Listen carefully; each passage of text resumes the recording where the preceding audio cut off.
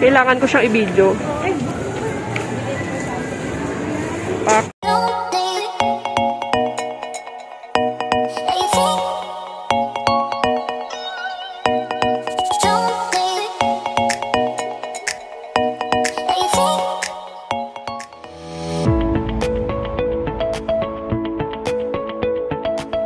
Hi mga bakshies ko! It's another vlogmas for today, 6 days before Christmas. Excited na ba kayo? Ako kasi excited na para sa inyo at para sa inyong mga pamilya ngayong magpapasko. So samahan nyo lang ako mag-ikot-ikot sa Mr. DIY shop at for sure tignan natin kung napakamura nga ng mga items dito. Wala, nakikita niyo ba kung ano yung nakikita ko? Ay, it's another purple mat. Ang ganda, ang lambot. I'm so happy! Oh my God! Ang ganda! I'm so sorry mga bakshies ko. Na-lost ako ng bahagya dun sa pa-purple na nakita ko. Pero yes, dito naman tayo sa kabilang side nung area. Yung mga rack kung saan nakalagay, may kita mo yung mga umbrellas. And yan, yung buong aisle na yan, nandyan yung mga slippers, may mga socks sila dyan. Ang gaganda, ang kukulay, ang lalambot, at mukhang matitibay for a very affordable price. All eyes here. Sa corner na ito, makikita mo dito yung mga pens, yan, yung mga pencils, yung mga fur crafts. Ang dami-dami, pang mga bata. Ang gaganda ng mga designs at ang mumura lang.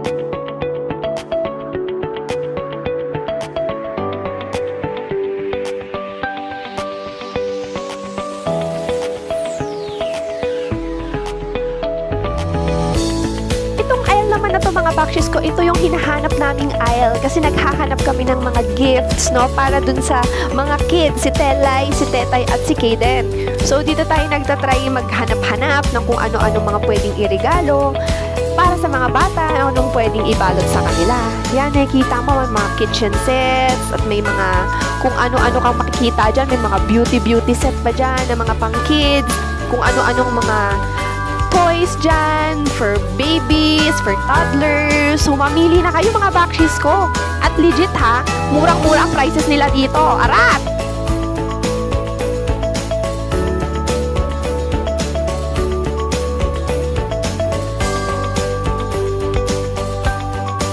O mga bakshies ko, para sa mga kids ninyo, na mga pa-girl, girly kids nyo dyan, mga babies nyo dyan. Ayan no, ang ganda-ganda nitong set na to. Nakikita ko talaga na gustong-gusto to ni Tetay. Pero kailangan kong mag-desisyon ng mabuti dito, no?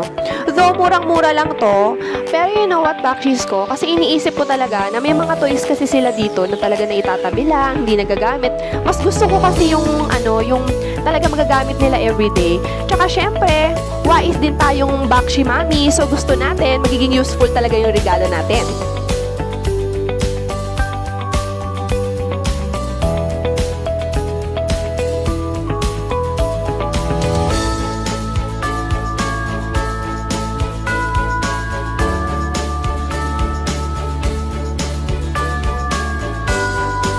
So, hayo na nga mga bakshies ko. So, sobrang dami ng options ko dito sa Mr. DIY shop. Hirap na hirap ako mamili at maghanap. Pero tignan natin no, kung ano yung mabibili talaga natin sa huli. May paprutas pa. Tignan natin no. Pero ako, may nakita na ako na gusto ko agad-agad. Getsung na 25 pesos lang yan. O, gusto mo din yan? Punta ka na sa Mr. DIY shop. So, sa hinaba-haba-haba ng paghahanap at pag-iikot dito sa loob ng Mr. DIY shop, eto na, pauwi na tayo, magbabayad na tayo. Pila-pila muna. So, yan na. It's time to go home. Bye-bye! And thank you so much sa mga cashiers and mga guards ng Mr. DIY shop. Hypermarket, thank you so much sa inyo. Ngayon, uwi na tayo ng bahay. Magbalot na tayo.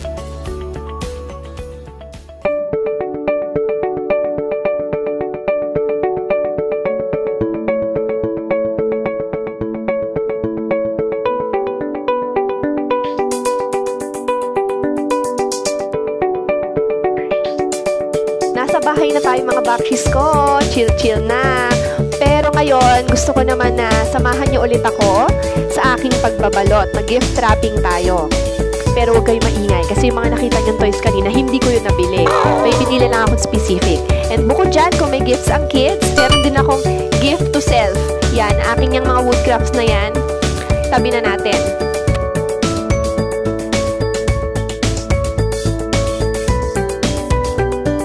So, silipin natin. Ito yung final na gifts namin, no? Or actually, ako lang. Galing sa akin. Na-gift ko para kay Kayden, kay Telay, at kay Tetay. So, ito yung mga lagi nilang pinag-aawayan sa gabi, araw-araw. Itong mga stuffed toys na yan, na mga pwede nilang gawing pillow nila. Yung mga palalab-palalab nila sa gabi. Yan. So, yan yung binili ko. Ang cute. Ito kay Telay. Yung yellow na yan. At siya yung pink naman kanina is kay Tetay. So, tayo na at magbalot ng regalo.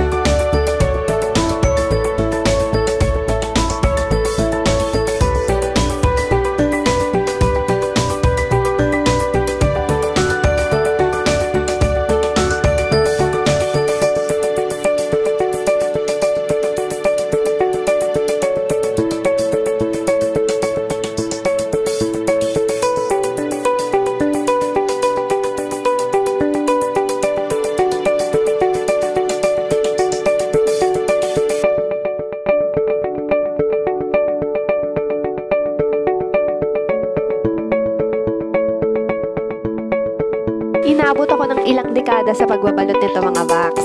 Dahil yung laki nung fur pillow na yon na regalo natin kay Telay at Tetay, is kailangan ko ng dalawang pinagdikit na gift wrappers, no? Para magkasya siya. Hindi rin siya ganun kaliitan. So, kailangan ko siyang pagdikitin ng dalawang gift wrappers na yan. So, ito, panoodin nyo lang and obserbahan nyo kung paano ko binabalot. Ayoko lang na may nasasayang na gift wrapper. So, ganyan yung way ko ng pagbabalot para mailagay ko yung medyo makapal na regalo sa loob. So, yan, samahan nyo lang ako. Balot-balot-balotan tayo. Tape tayo dito. Matatapos ko rin to, diba? 3 piraso lang yung binabalot ko pero inabot ako ng ilang taon. Pawisan ako dito mga bakz. Pawisan ako dito habang binabalot ko to. Pero you know what? Exciting kasi. Ang saya-saya ng feeling kapag nagbabalot tayo ng regalo, diba? Lalo na kung alam natin na talagang galing sa pinaghirapan nating piliin yung mga ilalagay nating gifts. Tapos, kapag ibibigay na natin dun sa mga pagbibigyan natin ng gifts, so ang sarap-sarap sa pakiramdam.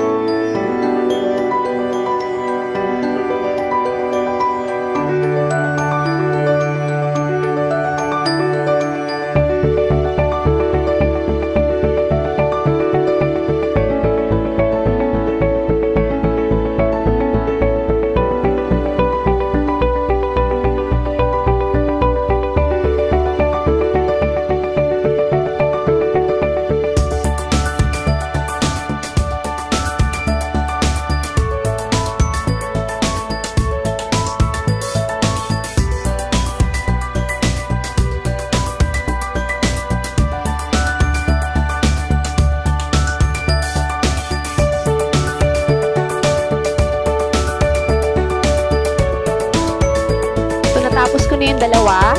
Ngayon, yung kay Kayd naman yung babalutin natin. Last na gift na to, no? Randomly kasi mga bakshies ko, kanya-kanya kami ng pagbabalot ng mga regalo dito. And mainly, as you can see naman, yung mga pinagbilhan ko lang ng regalo is yung mga bata talaga.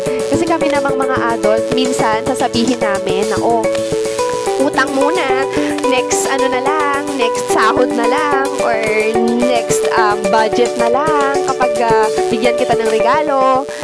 So, alam mo yon, that's fine. It's okay. Kasi kung meron tayong enough, no, we have extra money or extra budget to spare, syempre, bili-bili tayo and it doesn't matter kung yan ay mumurahin lang na item. Ang importante, yung thought, yung nakaalala tayo kahit papaano, no, dun sa mga tao. Yung pagbabalot pa lang na yan, as in, full of love and effort and everything yan. So, yan. Natapos ko na. Lagyan ko na lang ng pangalan.